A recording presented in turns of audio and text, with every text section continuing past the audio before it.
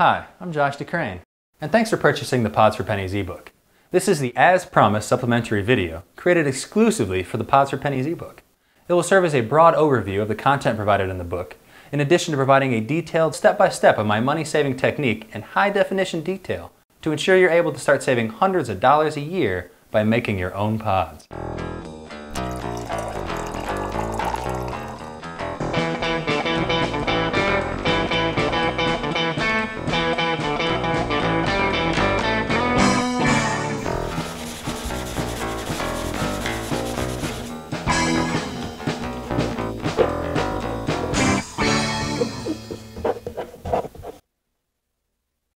Now, if you're like me, you purchase one of these pod coffee makers because you enjoy a gourmet quality cup of coffee. Machines like these and others from Keurig and Krups offer people at home the superior brewing capabilities normally found in expensive coffee shops. Nobody likes paying $4 for a cup of coffee, and pods do cut down considerably on your daily fix. But pods have a secret much darker than the darkest of roasts, and manufacturers are counting on your continued loyalty to these special filters. But are they really so special? Did you know that one pod provides only 4 ounces of coffee? A typical cup of coffee is between 10 to 16 ounces, so you are forced to use twice as many pods for a normal cup of coffee, which costs you anywhere from 2 to 3 times as much, depending on your taste preference. Once you open a package of pods, you are warned that quality will be compromised if you do not use them within 2 weeks of opening the flimsy paper packaging. This is another way you pay more. Coffee manufacturers are banking on the fact that you will not risk drinking an expired cup of coffee. They say variety is the spice of life, but pods restrict your blend choices to only a handful of choices. In other words, they decide what roast, what strength, and what variety you buy. But what if your favorite brand or flavor doesn't make pods? You're out of luck. That's what.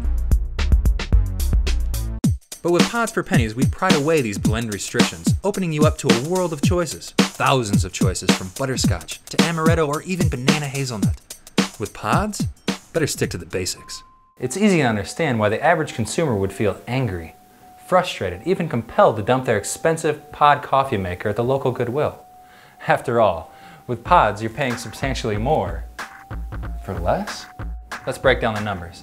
At a coffee shop, you're going to spend $2.50 a day, $17.50 a week, $70 a month, and $840 a year.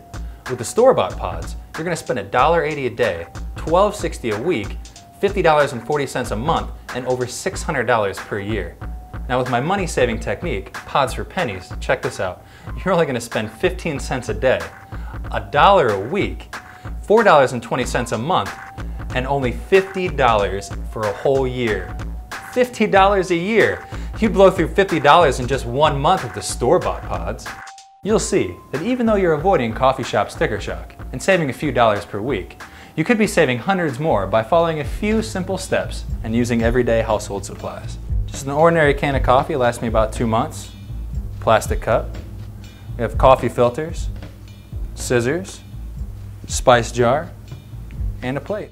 We're going to start by taking our ordinary plastic cup and cutting it down to about 1 inch or so. I'm going to cut the circumference around. Try to make sure that when you're making the cup that it's not jagged, but otherwise it will catch on the filter and will cause all kinds of problems. So then you wrap it around the spice jar, and put it into the bottom of the cup there.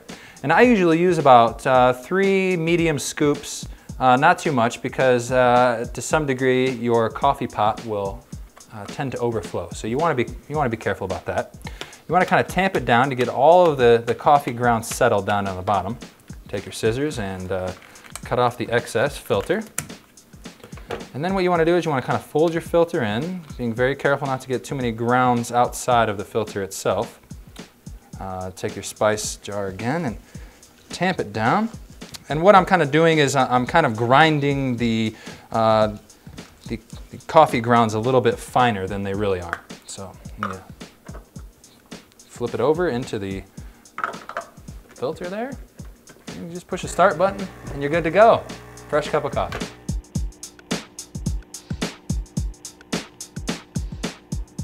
As a coffee connoisseur, one of the things that frustrated me most about pods wasn't just the price, it was the taste. It was excellent. It absolutely blew my expectations away the second I tasted my first frothy cup.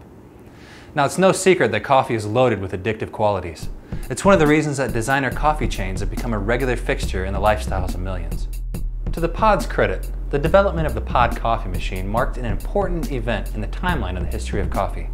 For the first time, the average consumer could get that designer taste in the comfort of their own kitchen without forking over the price of car insurance every month. I was saving some money, yeah, but in today's economy, it was important for me to save even more. Everyone wants to save money, and everyone is cutting corners. We brought this video to you because each month, millions of dollars are needlessly spent on pods. Money you'd probably prefer to spend on something else given the choice. Owners of Pod coffee machines don't realize the financial commitment they are making by holding themselves hostage to pods.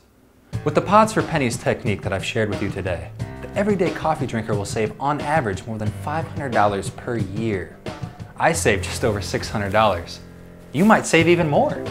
To put that into perspective, typical savings with Pods for Pennies would pay for a whole year of high-speed internet, a brand new laptop, or a family vacation. Thanks for watching Pods for Pennies, because every penny counts.